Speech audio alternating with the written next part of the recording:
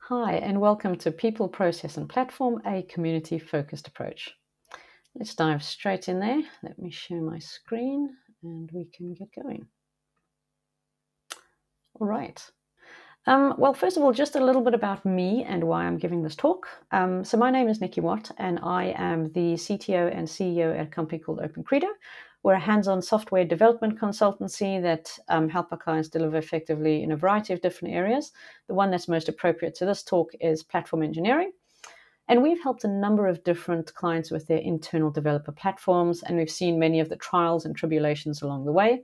And I'm hoping that this talk will be able to share some of those insights with you and help you hopefully build good platforms yourself. So one of the things that I've really observed is that in the push to adopt innovative new technology platforms, we seem to have lost sight of the innovators and the communities that are actually trying to use it. And for those platforms that don't quite seem to work out as planned, I believe that this is in large due to the fact that there's an unhealthy focus on the cool new innovative technologies and not so much on the broader human or developer experience around it. So you might say, well, what's the answer? Simple Venn diagram, of course. You need to build a platform. It's got to target some people. It needs to include enough processes to keep everybody happy. And you simply combine all of these. You find the intersection and you have yourself a super platform. The problem, of course, is that we know it's never quite that simple. Now, why is that the case? Firstly, I would say your audience is generally more diverse than you actually realize at first. It consists of multiple different communities with varying skills and requirements, and all of these need to be taken into account. Now, if we look at who tends to build these platforms, it's often the platform infrastructure engineers, and they will tend to have a lot of understanding in this area around things like infrastructure as code and Kubernetes. But a common mistake that we often see clients making when they start out is that building at this level is that they expect others to also be able to operate at the same level. So practically, this sometimes manifests in too low-level functionality being exposed to end users, things like maybe low-level Kubernetes controls. But we know that there's far more communities that need to be taken into account as well. So the main one, most obvious one, is obviously your developers and the development teams, because they're the primary users of the platform, but they're not the only ones. You now also have data scientists, machine learning engineers, and they've got a very different set of requirements. They've got things like versionable data, data lineage, and ML ops, which also needs to be factored into what's built. You also have leadership and governance. Now, whilst these people won't interact with your platform in the same way, they are still wanting to need and understand how they get return on their investment. And this might come through things like reports and the like. But secondly, and I would say this is the single biggest misconception, is that people often believe that this can be solved through technology alone. Now, whilst a good technical implementation is very important, things like automating and creating the right level of abstraction for different groups, it often really isn't enough, or it's never enough. We've seen many a client proudly build their platform only to discover that the teams who are supposed to use it actually don't. And this is because they've come to rely on what I would often call the misquoted Field of Dreams movie principle, which is if you build it, they will come. And quite often they simply don't come. Now, the problem is really that it takes more than just technology to get teams to buy into a platform. You also need to be very purposeful about driving engagement. And you need to make it a priority to try and sort of shift your communities to the left. So how is this done? It's often done by rethinking how the teams themselves actually interact with the platform and with one another. And we need to look at finding different ways of engaging and accommodating teams and communities to bring them closer to our sort of platform field of dreams, so to speak. Thirdly, and finally, I think we all tend to like to imagine that the things around us are static and that once we've set up processes, they will be sufficient. But again, the reality shows us that it's not just the requirements, but staff, experience levels, and team structures are constantly changing and evolving around us. So governance and some of the processes should not just be a one-size-fits-all that is set in the beginning of time and never evolves. it needs to take some of these factors into account. But the key point I really want to make here is that building a good internal developer platform requires viewing this as a holistic socio-technical challenge. Now that's a big word, but all I really mean here is that you need to consider solving for both the technical and the social dimensions of this challenge at the same time, and recognizing that they are interdependent and that they affect one another. So how do we get there? So I'm going to start off by looking at some of the observed characteristics that we see in successful platform endeavors that our clients have engaged with, and then look at some of the principles underpinning that and dive into one or two examples and suggestions for getting there. So first up, successful experiences tend to be ones where there are very clear boundaries and responsibilities established. So it's quite obvious from in terms of what the platform does versus what the teams using it actually do. So the teams understand what's required of them and what processes need to be followed in order to be good citizens of the platform. Now, if you don't have clear boundaries and responsibilities, you just land up with a bit of a blame game. For example, with devs who blame the platform team when anything goes wrong, and likewise platform teams who say, well, the developers never look at the logs and they should look at that first. Now, following this, I'd say the single most top desire that we see of platform users is to have a self-service capability, and specifically one that is as automated as much as possible. Why?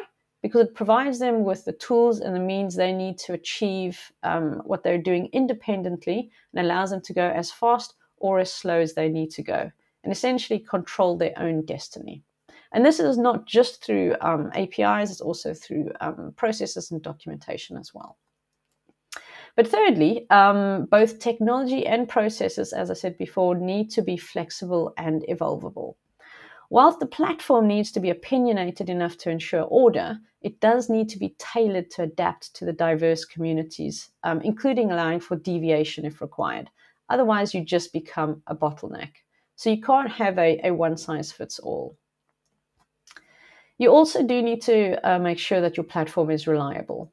So if your platform, for example, is going to make some guarantees about maybe auto-scaling or something like that, you need to really make sure that it does. Because if you don't, it doesn't matter how good your PR is, your teams and the management will not have confidence in the platform, and it'll basically become a white elephant and people just won't use it. Now, instead of diving straight into the do's and don'ts, as I said before, a good way that we found to look at this problem is by following what I would call 4 basic community-driven principles, and then letting these guide the practical solutions and the approaches that we come up with to solve the problem. Now, you may come up with a different implementation, but I'd argue that the principles still hold true. So let's go through some of these. Just a note, actually, is that there's only so much that I can cover in 15 minutes. So if you do want more details, I do have a previous talk and an InfoQ blog post on this topic that you can follow these links and get more info there. So the first principle is to make teams independent of and not dependent on you.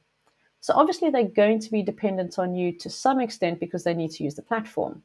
But what you don't want to do is to make them need you or your team to personally have to intervene each time they need to do some task. We're aiming here for empowerment. So the type of things that you can do include defining a platform contract. So this doesn't have to be anything fancy. A simple document will do.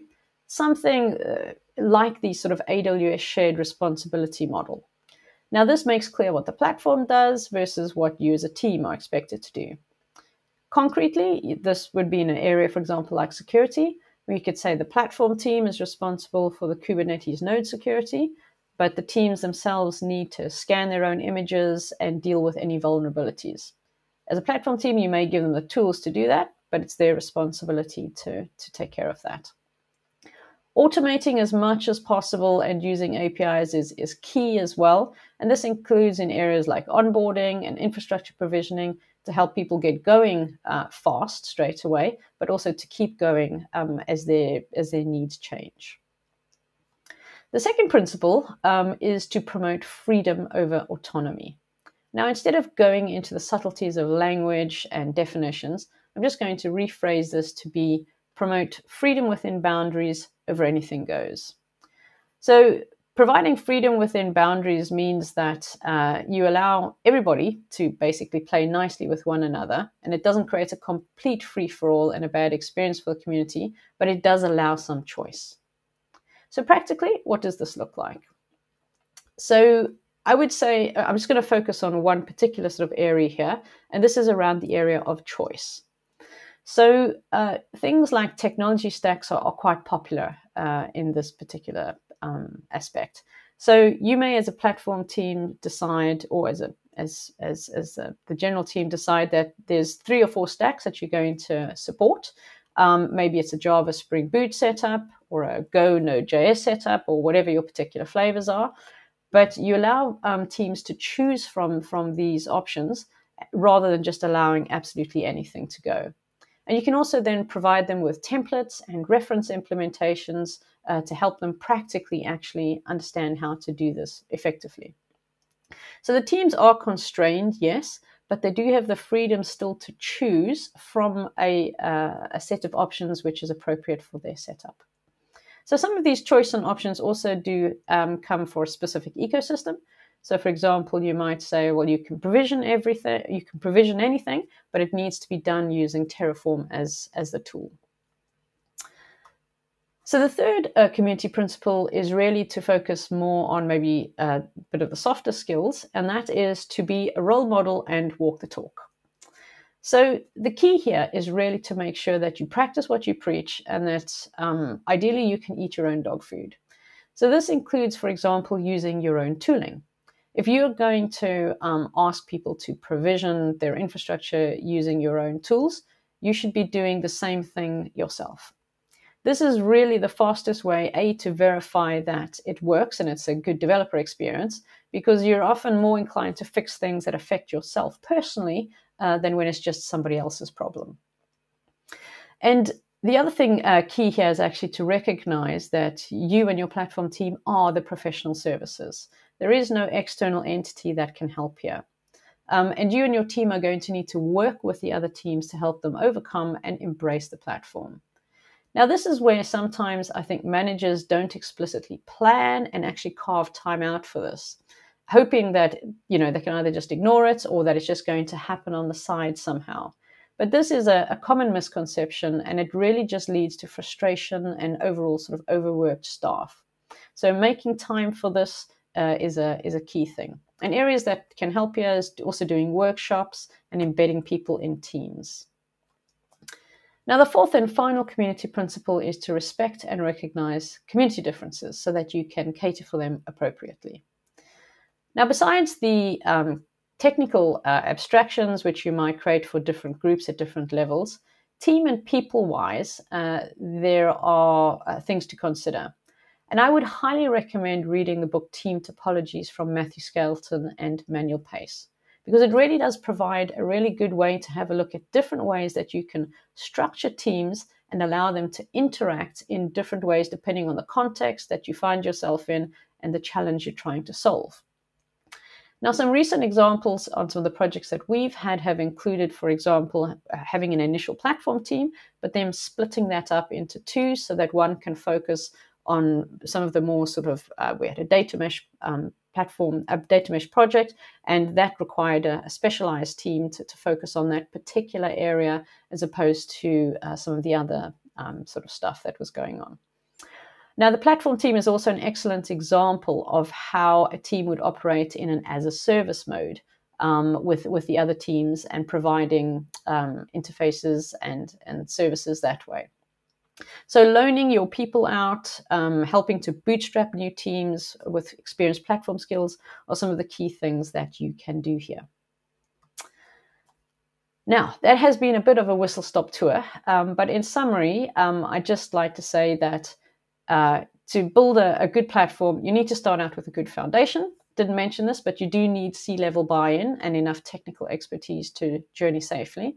But if you allow yourself to be guided by these core community principles, you aim for some of the successful platform characteristics that we've outlined, you will hopefully create a great platform experience that will really resonate and satisfy your end users.